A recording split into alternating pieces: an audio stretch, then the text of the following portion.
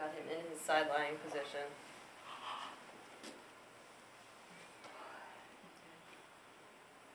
And I'm not going to go through all the adjustments with the pillow. But to bring him out, it's basically the opposite, okay, of how we brought him in. We'll bring the arm back across. We can do spinal twist again here. And then I'll pick up the leg. Bring your leg back across. Okay, very easy. Step back across. And he's good to go. Okay. Sometimes, if you've been inside lying a long time, you'll come out and they'll be in this like sideways banana shape, you know, from laying in that position for a long time. So sometimes I'll come in and do a little, with both legs, a little bit of the swinging. And you even have that option while you're swinging to do a little with the hips, right? So I can move his hips, right, a little bit side to side, just with a little momentum here.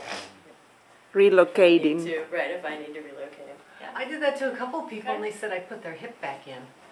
Their hip popped out. And where the hip was. Okay. Lunch is good. So to get them on their stomach, there are ways to get them on their stomach, but it's a little more complicated, so we will generally just say, please turn over. Flip over. Okay, so please turn over on your belly for me.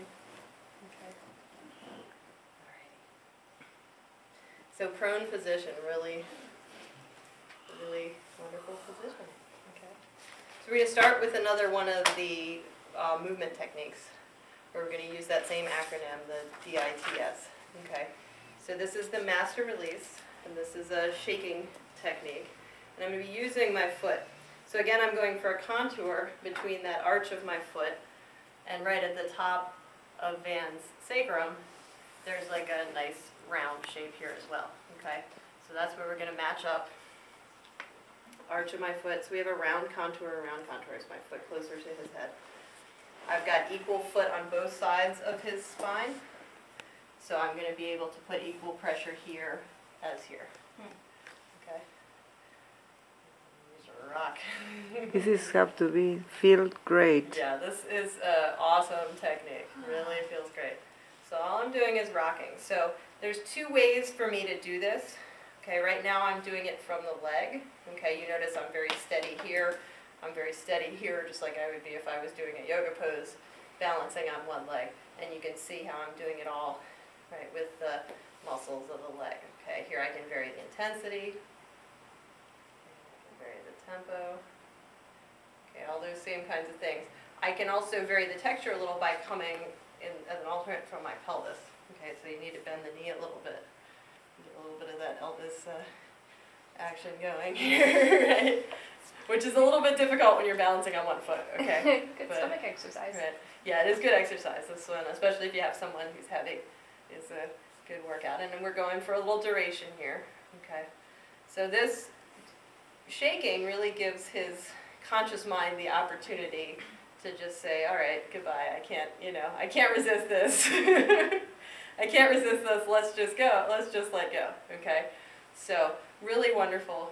One of my friends actually has a thing they call the chi machine, you know, that she bought off of late night TV, which you do it the other way, you lay on your back and you put your feet in it and it swings your legs side to side. And it's really neat because when you experience this shaking for a long time and then the machine stops, it's just like some of those chakra releases we've done. You get this like, it's like a rush of energy through the whole body.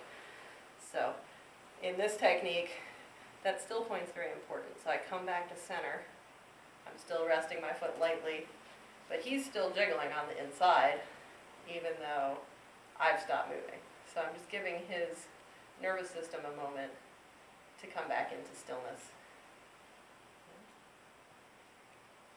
And then I'll switch legs. Okay, so I'm gently stepping down and switching legs. So, arch compressions. Okay, this is the same thing we've been doing throughout the whole class with our hands. Now we're working with another tool. Okay, is it possible to do these arch compressions on the arms and some of the other places in the body for people who need more weight? Sure. Okay, we're just going to be working on the with the arches on the legs and feet here today. Okay, same thing, I'm creating a nice contour. So I've got equal part of my foot on both sides of his leg. I'm just rocking in. Okay, and rocking out. Again, you see it coming from my belly. Rocking in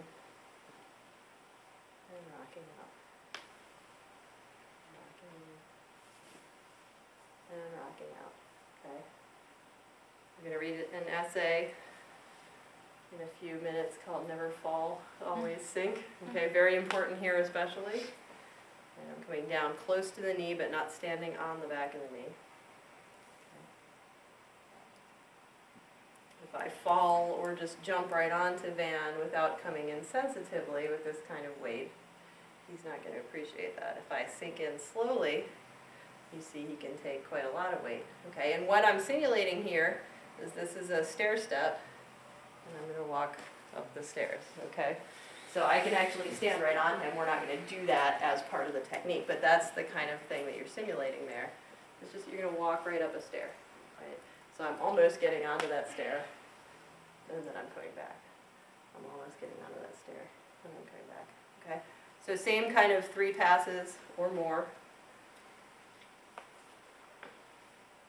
Okay. When I get down to the knee, I'm just acknowledging the knee. Okay, very dangerous to stand or put a lot of pressure on the back of the knee joint here. But I can touch it, and that again is going to help complete that energy line as I come down. And then I'm going to switch feet so that I can be down here. Again, I want to frame out my work area, right? So if I stay way up here and I try to step, you see how I start to lose my balance, right? Because I'm too far away. So if I come down here where his leg is more directly in front of me, I'm going to have an easier balance.